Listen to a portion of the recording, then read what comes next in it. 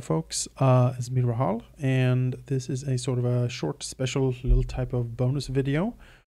And it's going to be me doing a dramatic reading of the speech that Ammanas gave on his coronation. The coronation was a huge affair for us as a group, and for Ammanas in particular. We spent pretty much all of our money making sure it was the biggest affair we could possibly throw.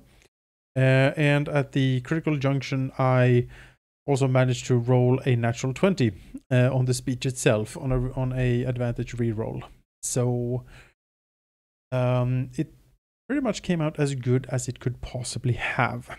Now then I was put on the spot to give a speech, sort of, which I was not prepared for, and in me scrambling to get a speech out, I more or less cribbed most of it from other sources, mainly StarCraft.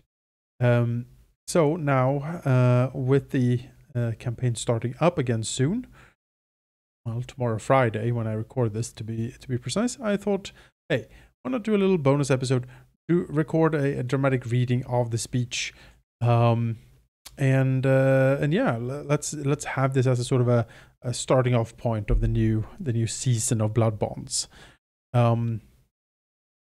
I was debating a little bit if I should have music over this or not, but I had trouble finding a music track I liked, mainly because you are mixing the jubilant celebratory victory that the group has enjoyed, but also you want sort of to reflect the more dark, menacing nature of Ammanas in particular and of the other group, making it difficult to find a track that was both jubilant and menacing at the same time. So in lieu of actually finding that, I'm gonna run this without music. Feel free to play your own favorite track while listening to this, I suppose, for the right feeling.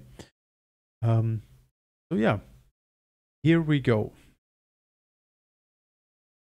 My loyal citizens, I come to you in the wake of recent events to issue a call to reason.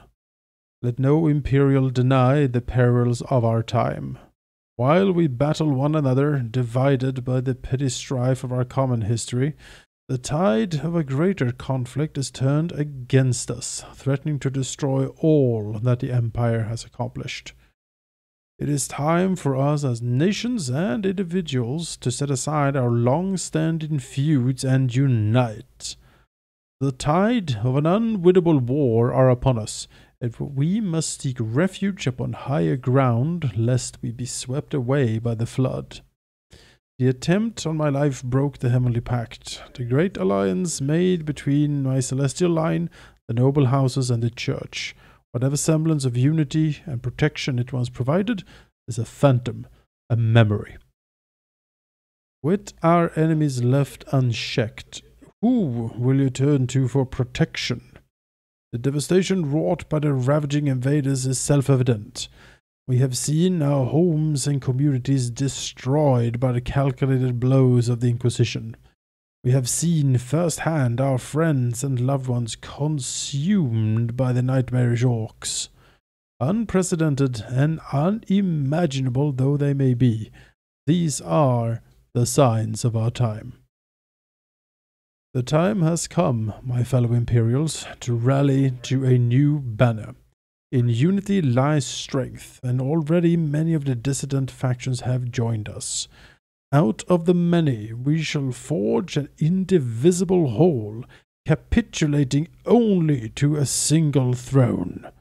And from that throne, I shall watch over you. From this day forward, let no human make war upon any other human.